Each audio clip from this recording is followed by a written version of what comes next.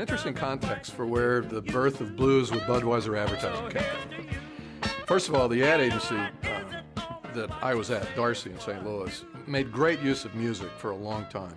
Throughout the 70s, when you say Budweiser, you've said it all. Very powerful melody, jingle we called it back then.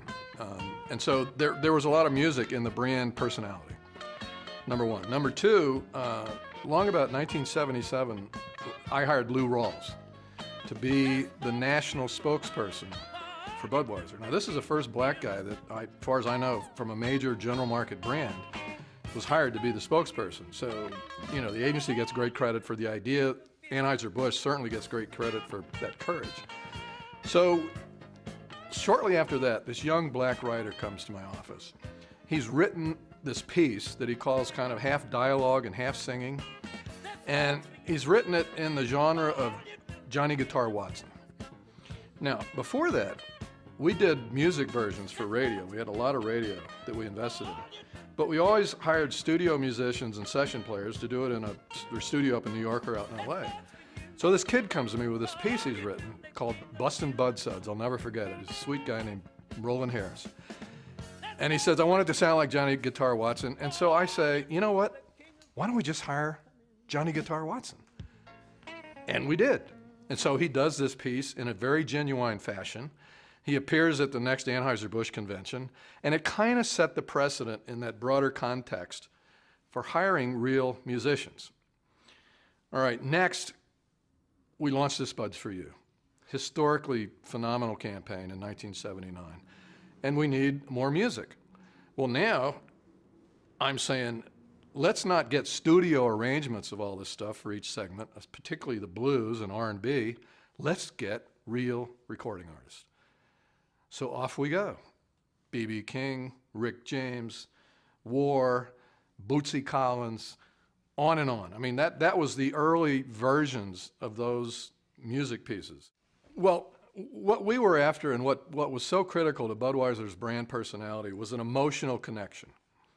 Beer is an image product. I mean, you can talk all day long about Beechwood aging or whatever. Those are rationales. Beer is an image product that needs to make a genuine emotional connection with beer drinkers. Well, having grown up on blues and played it since I was 13, I think I had a pretty good instinct for the emotional connection that music was capable of.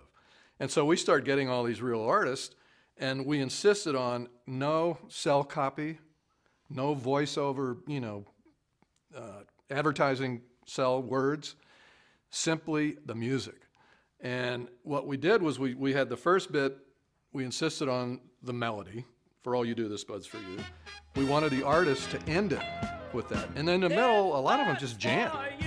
So some of them were smart enough to jam with something that was their next release or whatever, because they were going to get huge airplay. The other thing that was so amazing about what we did was we did instrumental versions of a lot of these things. We went on air with instrumental-only versions of a lot of these recordings from all these artists. I got a 2-minute version of B.B. King's For All You Do, This Bud's For You. It's like amazing.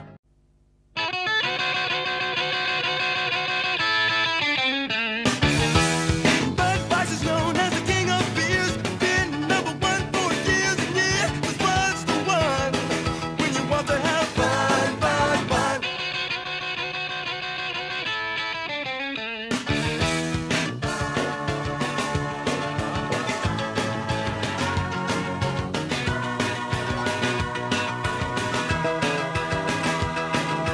Bud's the king of beers, been that way for years. I want a Bud, Bud, Bud, Bud, Bud, Bud, Bud. This Bud's for you.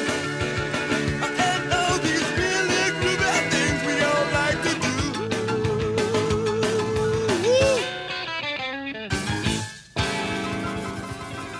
Anheuser-Busch, St. Louis. I mean, blues, if you really are in it and understand it, man, it can heal your heart. It can jack you up. It's like, well, it's life.